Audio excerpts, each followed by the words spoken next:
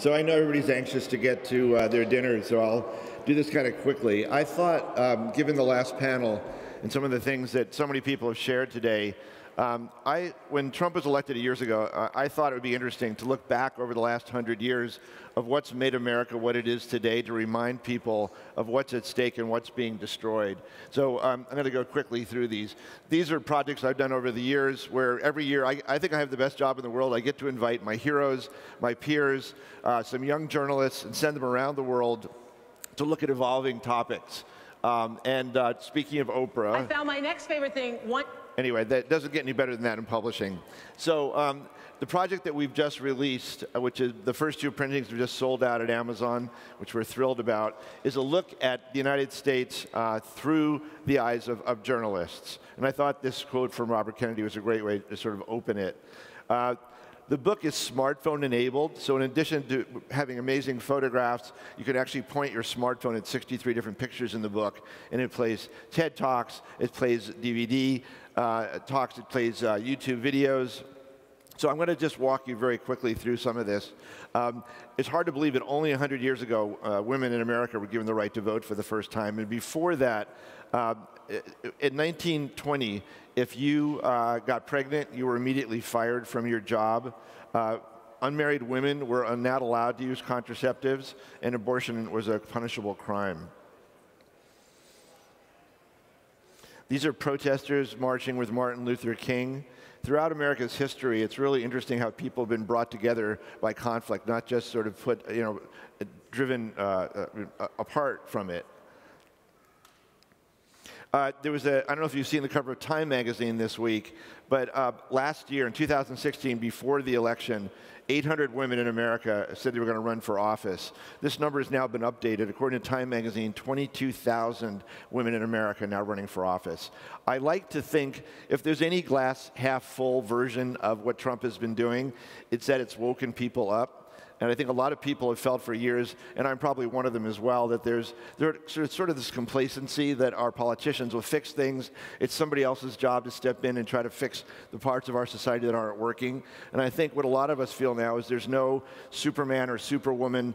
A lot of us have lost our confidence in a lot of our politicians. And I think what you're seeing in the streets is that people saying, I'm going to get involved. I'm not going to sit back anymore and just let this take place for somebody else to solve these problems. Last year, during the Dakota pipeline protests, more than 300 different Native American groups came together. It was the largest gathering of Native Americans in American history, joined by thousands of US veterans. Obama had actually listened to their protests and had put the pipeline on hold. The moment that Trump was elected, he allowed the pipeline to go through. He was an investor in the pipeline. One of the worries of the Native Americans is not only was it going to touch sacred land of theirs, but there were 13 million people downstream who would be affected if there were leaks in this pipeline. We've all seen what happened in Flint, Michigan. There have already now been 2 leaks in the pipeline since the oil started flowing. This is hard to believe, but until 1974, in some states in the United States, America had something called ugly laws. If your physical appearance, because you were handicapped, if your physical appearance made other people uncomfortable, you could be fined or arrested. It's one of the reasons that people that had disabilities were kept hidden from sight. Last year, 4.1 million people watched the Paralympics. The astounding progress and how recent some of this is one of the things I think a lot of us have forgotten, how quickly America has changed and what's at stake right now. So in 2015, the same-sex marriage legislation passed for the first time, and 125,000 same-sex couples got married. And I love this picture. When the first of the Muslim ban was attempted by the Trump administration, Muslims all over America protested peacefully in public places, to ask to be treated fairly. I'm going to go quickly here because we don't have that much time. But one of the, all of the projects I've done in the past have been actually sending photographers out to create new images. The thing that was really fascinating was we went back through archives, we went through basements, we went to photographers' families and found pictures that no one had ever seen before. So it was this wonderful sort of putting together a jigsaw puzzle of 100 years of history. Again, I like to think, and again, this is my sort of glass half full version of what's happening with Trump, is that it's sort of like the sand in the oyster that creates the pearl. I'm hoping that what's happening is that people are paying attention to things they've never paid attention to before. Here you have a Muslim father with his daughter on his shoulders, and a Jewish man with his son on his shoulders, working together at the airport in Chicago to protest the first Muslim ban. And obviously the impact of Hamilton is pretty extraordinary, that you have people of all different races playing America's founding fathers, a really significant, important cultural turning point in American history. We went back in time. We found pictures. On the left is a picture taken by Ansel Adams in the Japanese internment camps. I had no idea that Ansel Adams had actually photographed anything other than horses with moons rising over them. And then this wonderful photographer, Paul Katagi, who then found these original people, and he's working on a whole project. He lives in San Francisco, and he's finding the original people in the photographs. These were people that were taken away from their land, taken away from their businesses, stuck in basically an internment camp for 2 years in just totally inhospitable areas. And yet when they came out, they were incredibly patriotic. It was just, and the reparation took almost 20 years until they got anything from the US government. We just heard a lot about the treatment of women from Rose and other people on stage. One of the chapters in here, we talk about the rights of women, of Jews, African Americans, blacks, Latinos, the handicapped, the gay community. And this is a lot to try to incorporate into one book, which is one of the reasons that we built videos into it. These images are from the 70s. This is not very long ago. Look how Madison Avenue reached out and said, this is the way you motivate people. The middle one is, if you buy the wrong coffee, you should spank your wife. Keep her where she belongs. And the very unsubtle image on the right about slide projectors. Just unbelievable how recent this is. We have some wonderful infographics in the book as well, and I just pulled some of the statistics out. And the fact that there were there were 23 PhDs in 1917, 817,000 PhDs today. Female physicians are 24% today, but female medical students are over 50%, which is pretty extraordinary. I love these images. I'm going to actually just keep going quickly here. This is the first time that 4 women astronauts were in space at the same time. And I thank Megan Smith for this picture, because she said, this is a picture you've got to put in your book.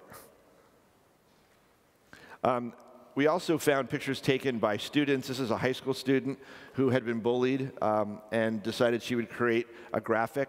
I wanted to show you, when you point your phone, there's a free app you download called the Good Fight Viewer. And when you point at this picture, this is the video that plays. That work? Yeah.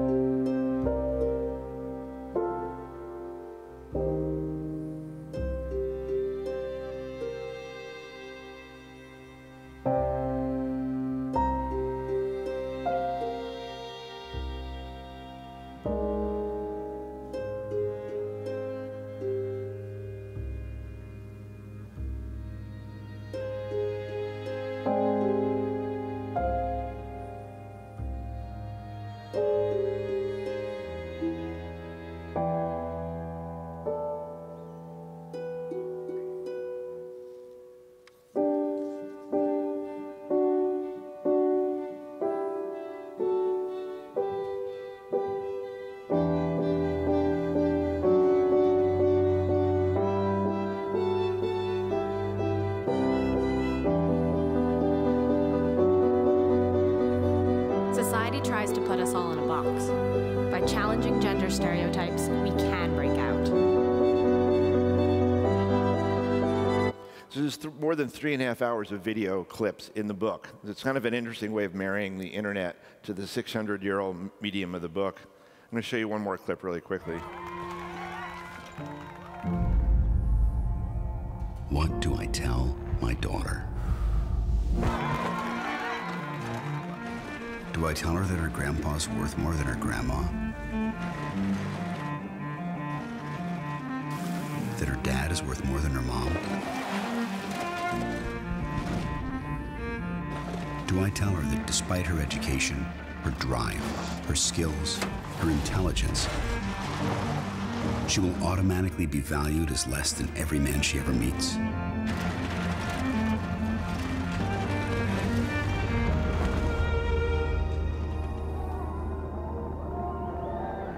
Or maybe I'll be able to tell her something different. So Audi had nothing to do with this book. I just found content that I thought reflected the message we were trying to convey in the book. And I love this quote.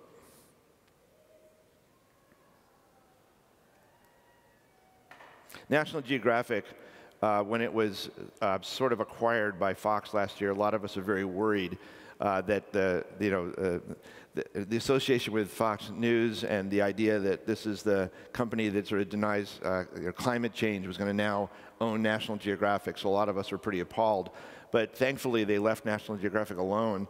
And in fact, the Geographic, I think, has gotten actually much better over the last year. And this was a whole issue about gender, extraordinary. And what we did is we curated, they had tens of thousands of people either praising them or criticizing them for what they did. I'm going to keep going here. I'm going to keep going here. We also obviously talk about the dark side. And one of the things that's really sort of sad about America is that we don't acknowledge our failures. We don't talk about the past. We don't talk about the dark part of America. And if you touch your finger to the stove and you don't ever learn that you've actually hurt yourself, then you don't change. You don't learn from it. And I think it's one of the things that's sort of really sad is that we don't actually acknowledge the things that have not worked in America in order to not keep repeating them over and over again. There's a lot of really tough pictures in the book. This is also the Dakota Pipeline. The police used the protesters as an experiment. They brought in people from 20 different law enforcement agencies. They used tear gas. They used attack dogs. They used rubber bullets. They sprayed them in the middle of the night when it was actually freezing out. And the media paid very little attention to what was going on there.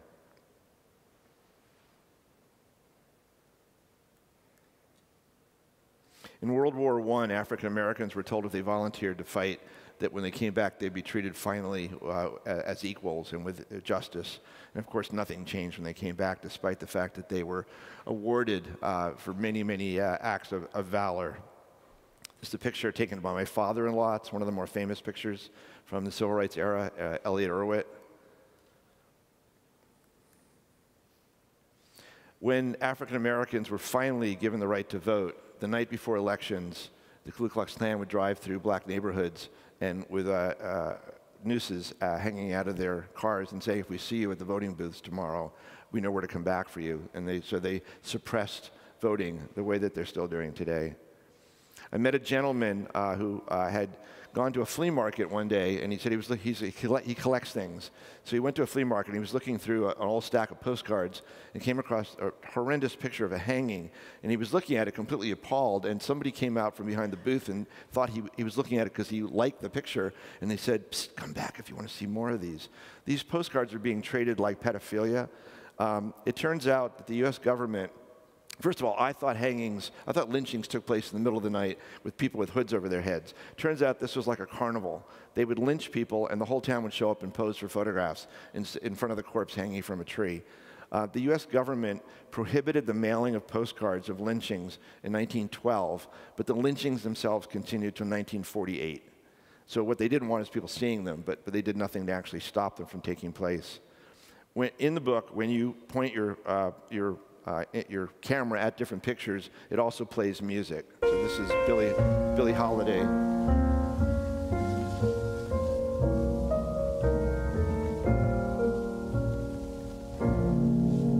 Southern trees bear a strange fruit, blood on the leaves and blood at the root.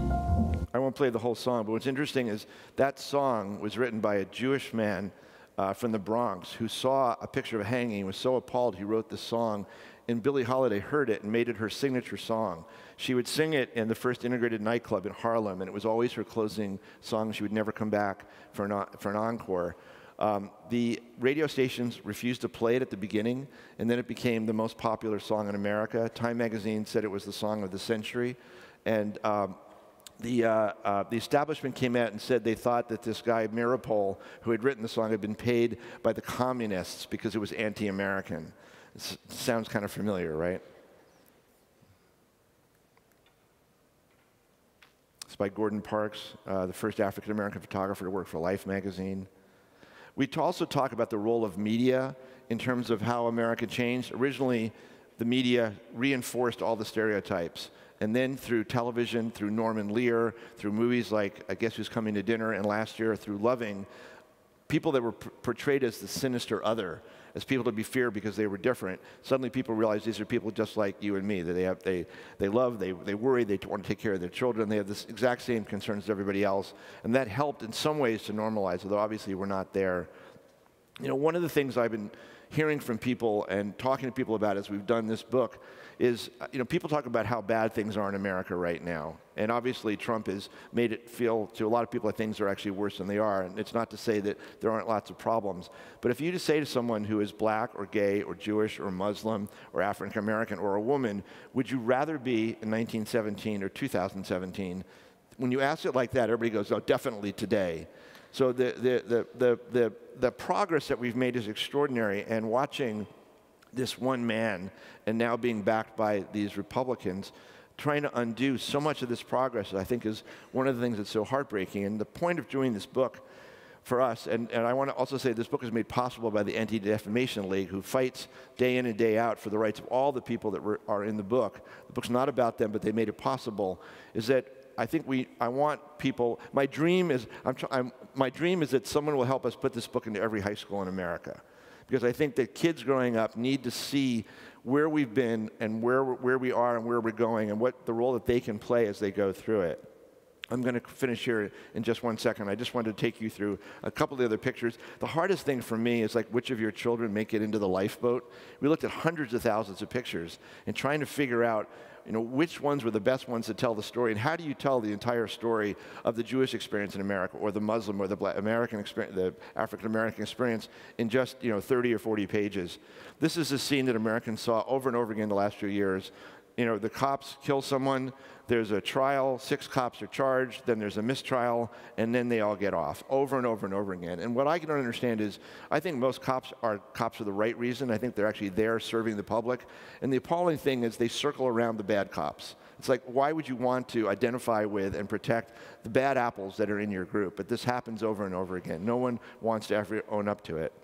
I'm going to show you one last video, and then I'll close. I know you're all anxious to get off to dinner. This is an incredible video. It was part of the StoryCorps project, where people invited to come in and have a conversation with a loved one. And Steven Spielberg heard about this and took these conversations and animated some of them. So I'm going to show you my favorite one.